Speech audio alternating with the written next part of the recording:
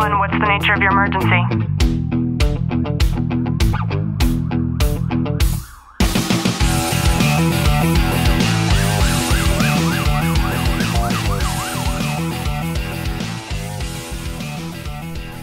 Welcome back to the Tactical Living Podcast. I'm your host, Ashley Walton, joined by Sergeant Walton. Clint, how are you? I'm excellent. I was talking to somebody who was discussing with me some independence and boundaries that she learned to create inside of her marriage with a previous first responder. And it made me so proud to hear this because not a lot of people do this, in particular females, when you are married to a first responder. And I think it is so important for us to understand that we need to know who we are independent of our marriages, especially if you've been married for a long time. Yeah, it's being able to have that recognition for yourself and being able to have that trust with one another, to have these boundaries set in place, to be able to, you know, like Ashley's gone and traveled and gone to conferences on her own, to start building that self-identity for herself, to where if I wasn't there, she's able to problem solve and get that stuff done instead of just me planning out everything and deciding which ways we're going or something like that. We're actually doing ourselves an incredible disservice when we don't know how to function outside of our relationship.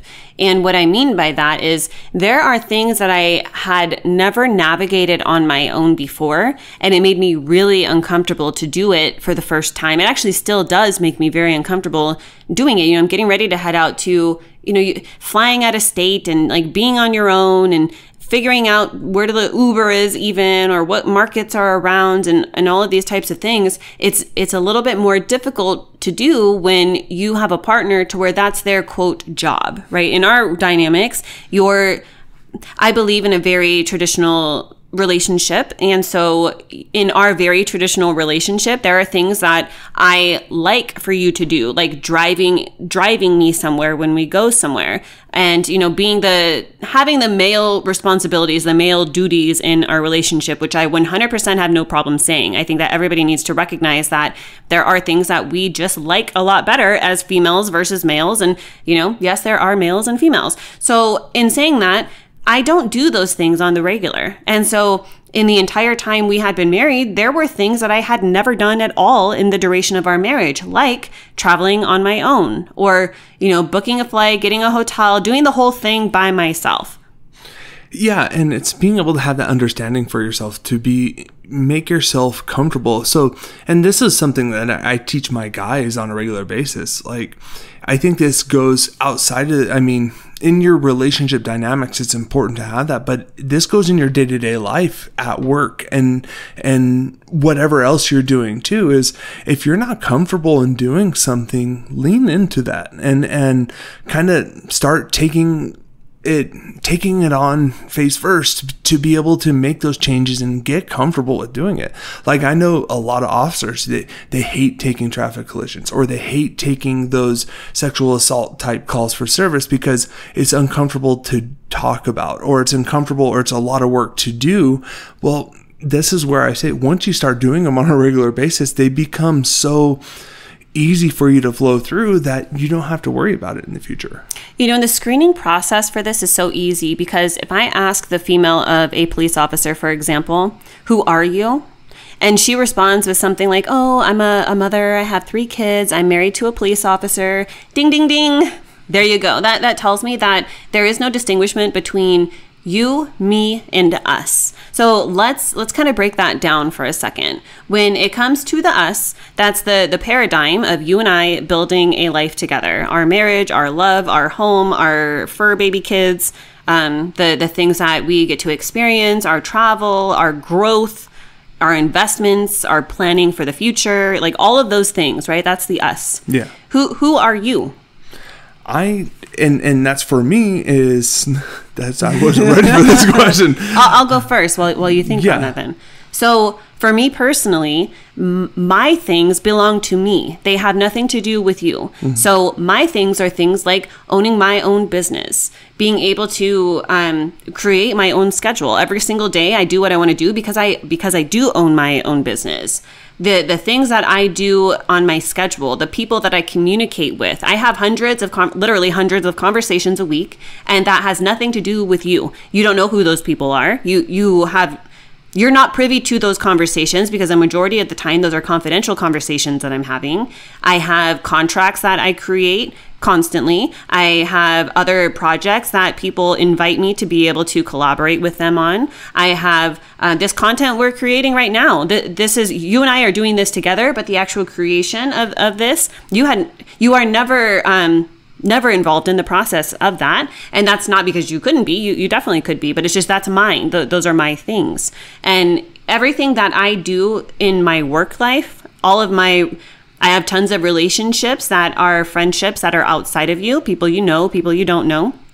Conversations that I have with friends like that has nothing to do with you. Me getting and going to, flying out of state next month, like doing a business trip, learning about something new. That's mine. That's me. That has nothing to do with you.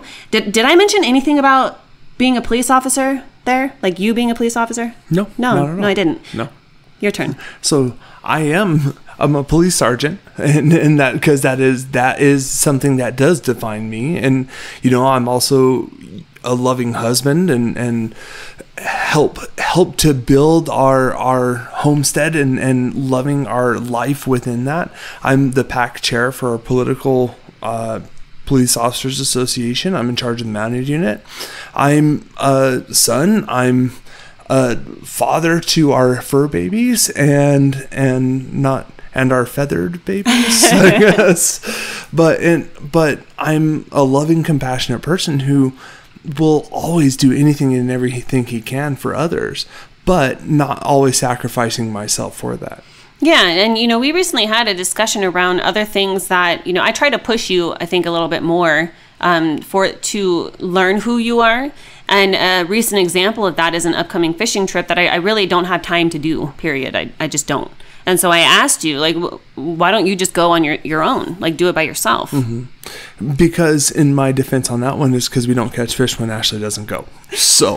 But the point here is that the you is doing things like that. Like, we have a patrol horse, but the whole cowboy lifestyle, like you get to go and you get to do trainings and you get to ride. And sometimes you get to travel with the horse and, do things like that. That's yours. That's not me. You've recently gotten to do a lot of things that are political that, I am usually not invited to. I'm usually not privy to be able to be a part of. That's your thing, and so the whole point here is there's an us, there's a me, and then there's a you, and it's like that in the dynamics of every single relationship. And I'm actually glad that you had a little bit of a difficult time in being able to kind of explain who you are in the marriage, because that's the exact point that I'm trying to make. Yeah, and it is difficult because it's one of those things you don't think about on a regular basis of who I am as an individual, and being able to articulate that. Like, we look at ourselves as I am, and the easy answer is I'm a husband. I'm, the dad to our fur babies. I'm this support beacon of the male version inside the house, and that's what I do. And we're formulating everything on this relationship of this marriage between one another, because to me it is an important factor, but it's not everything. It is one of those steps in that identification of who I am as myself, but it's just one of multiple things. And that's a perfect segue, because the way that I wanted to wrap this up is talking about balancing independence and togetherness. And I think that it becomes very difficult to be able to have either one of those exist if you don't understand the distinction between them. And that's why I felt it was so important to have this conversation, because there is no balance necessary if you don't believe that there's two things to balance, right? Yeah. And so when it comes to you and I think that we've created a very healthy balance when it comes to being able to have our individual identity and our relationship. Yeah, absolutely. It's something that we've been able to make a roadmap for one another on this, for ourselves, and then with that, each of us having our roadmaps, they intertwine on a regular basis. And this is not going to be the same for everybody. So when it comes to actually being able to do this, I think that respecting one another's independence while also nurturing the connection that we share is really the way to go about this. And for us, the way that the dynamics of our relationship works, there are many times where you would never have to push me to go find my independence and to build on that. It's the opposite. I push you to find those things for yourself and to discover who you are as Clint. And so for some people, it might be the opposite. For some people, the two might have to push one another out in order to be able to do that. And so that's something that I think is important just to be able to understand. But then we cultivate the togetherness, you and I together, in a very smooth transition. So it's not like this, okay, today, Monday through Friday, from X time to X time, it's going to be you and it's going to be me, and then on Saturday and Sunday it's going to be us. Like it's not like that, right? This is something that just ebbs and flows naturally, and a lot of that will have to depend on what's going on our schedules. Yeah, it's having a balance with everything, and it's not a written rule. It's one of those. It's an understanding amongst each other to be able to have that balance with it. Yeah, I hope you've gotten some value out of today's episode. If you have, do us a favor, drop a review, subscribe down below, and as always, know that I'm sending you a long, tight hug from my home to yours.